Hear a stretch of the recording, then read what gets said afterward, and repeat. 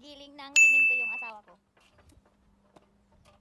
Kasi nasira na yung luma nila ngayon. Bumili siya ng madalian doon sa 30 minutes away from here, sa town, para may matrabaho yung nanay at kapatid niya na babae.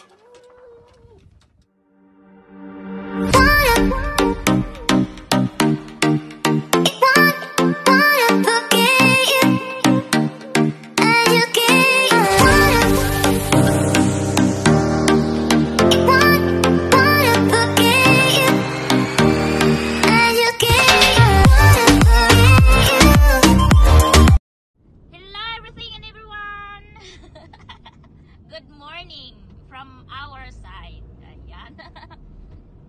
Ayan, kagigising ko lang po. Ginising ako nito dahil malilate na pala kami sa appointment ko sa dentist today. So, ngayon nagda-drive na kami papunta sa aking dentist at mag-wander around kami after ng dentist ko dahil bibili kami ng gamit para sa pagpatuloy ng aking mga parents-in-law at sister-in-law sa aming yung coral. Ano nga yung coral yarn? Fins. Oh, fins yun sa English. Hindi ko alam na sa Tagalog eh. Hindi rin niya alam. So, ayan. Matagal kami na nakatulog kagabi dahil sa sobrang busog sa barbecue namin kahapon. 2 weeks lang daw yung parents-in-law ko dito, kaya nilubos-lubos na namin. Hindi ako tumanggap ng trabaho. Tinawagan ako kahapon ng umaga, hindi ko naman din narinig. So, yun. Dito pala kami pupunta. Ayan. That is part. Oh. Ang hirap-hirap dito manap ng ng car park. Ng parking lot, I mean. It's there? Yeah. Oh yeah, now 1 minute only. Okay. See you in the few. So, ayan. Tapos na kami dun sa tawag dito, Tanlegi. Sa dentist. Oh. Tapos na kami sa dentist ngayon. Pupunta na naman kami sa Shell Station. Bibili kami ng breakfast. Kasi ayaw ng asawa ko na siyang i-breakfast. I said I want a breakfast and my husband don't want me to eat him as a breakfast. That's hurt. Wala siya sa mood ngayon na magbiro. Normally, yun siya, ma'am, natigas ako, makunat ako, sasabihin mo yun. Pag binigyan ko ng isang gusto kong kainin sa dapat kain nito. So anyway guys, bibili na muna kami ng food. Tingnan nyo na itsura ko. Kasi kagigising ko lang, hindi ko namalayan, meron pa pala ako dito muta. Hindi man ako sinabihan, ay mamuta ka. Yung alam yung tuyo na natuyo na luha. Instead na tuyo na laway dito, parang gano'n na dito nangyari. So, hindi pa ako nag-supply. Dito lang sa sa kaya dahil. Sa drive, kasi wala nang time. Hindi ako nag-supply. Okay. O ya, so, no? Ito na doon sa ulit sila do off na. Breakfast. Exkalit sa tapo anyway.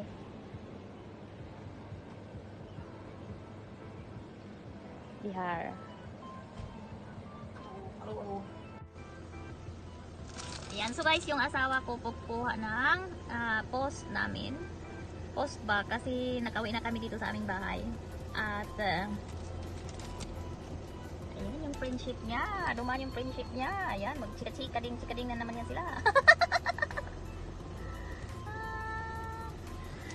Yung bahay na yan, sa lola niya na yan noon. Sa parents ng nanay niya. So, kukuha kami na yung mga bulaklak na yan. Pababa na nga lang ako. Ayan yung asawa ko doon. Ahoy, namitas. Bawal. Huli pero di kulong.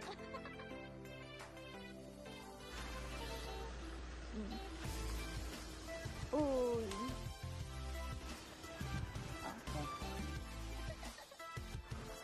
Ayan, marami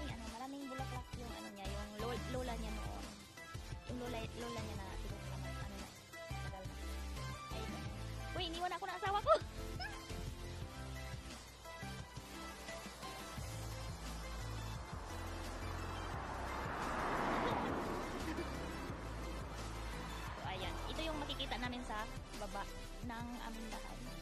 Yan yung ano niya, yung lolo, ay lolo, tiyuhin niya pala. Bahay ng tiyuhin niya. Yan, yung tiyuhin, ano, karaban ng tiyuhin.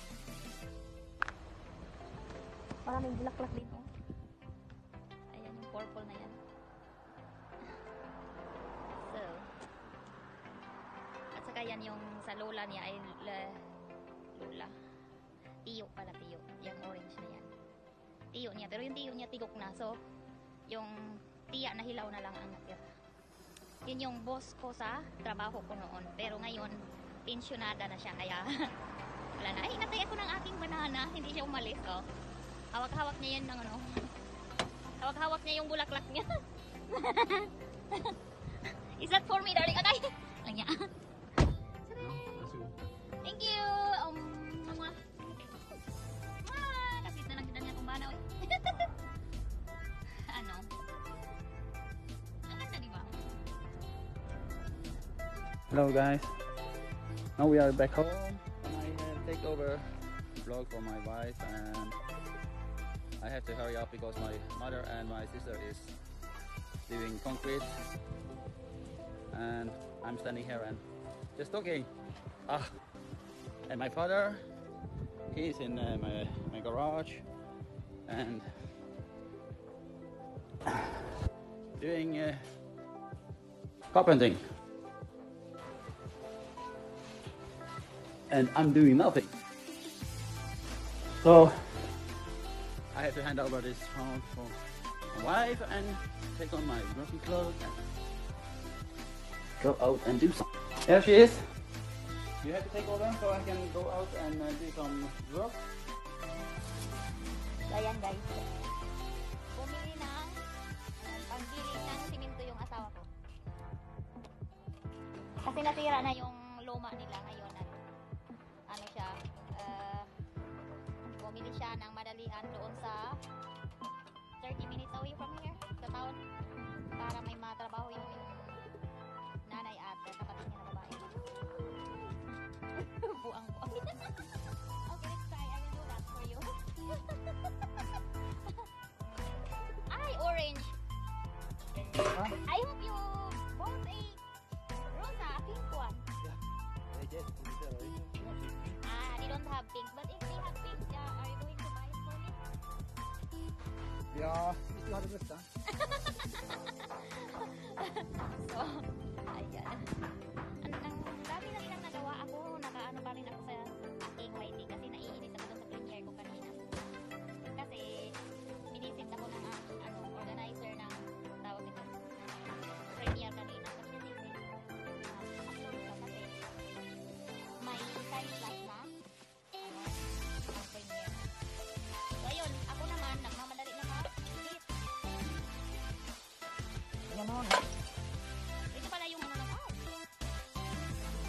tira. Ganito pala yung ano. Ito yung may tawag nito, buti-buti. Bote. Tapos papel. Ito yung wait. Tapos biodegradable. Sabi naman kami ito sa amin kasi malaki. Tapos init nga siya pero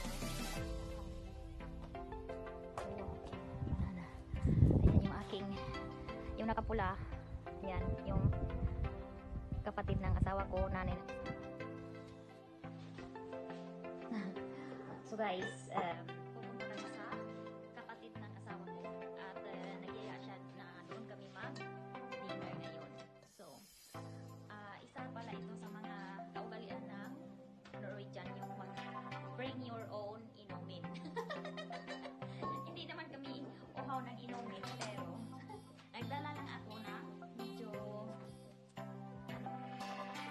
isang buti lang naman. So, ayan. Ready na daw yung pagkain. Ito yung gustong inumin ng biyenan. Gusto niya yung tawag nito yung red wine. Patay mo. Sorry for the word. Ito yung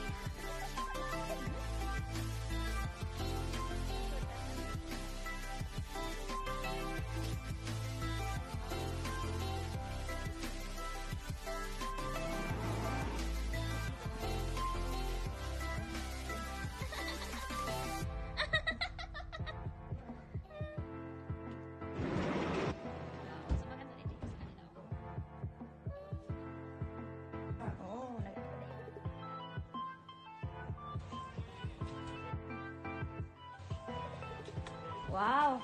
Ganda ng rose. Ooh. Yeah.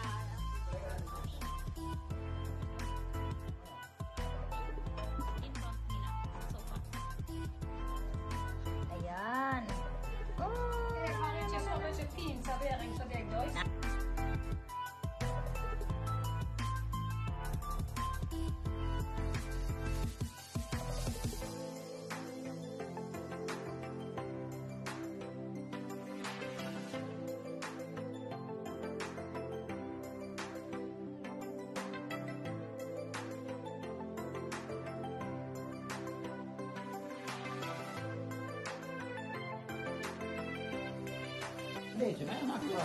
Ayan guys, kumakain kami ng fruit salad with ice cream.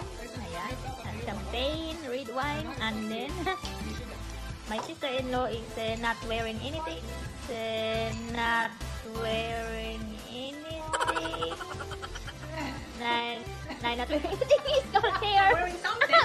Wearing something. But without jacket. We have a jacket. My mother-in-law have a jacket and my father-in-law. And look at my husband. He's like not a Norwegian. He is freezing while eating this ice cream. Thanks. Darling, how thick is that? Huh? Really thick? That is a blanket, by the way.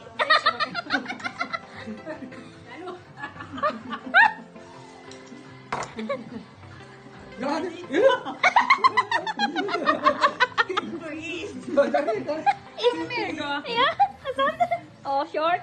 While the other one is my sister-in-law has a really warm skin. But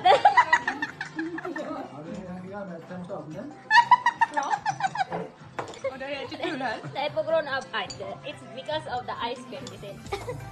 My father-in-law also. I had the menopause. I don't please.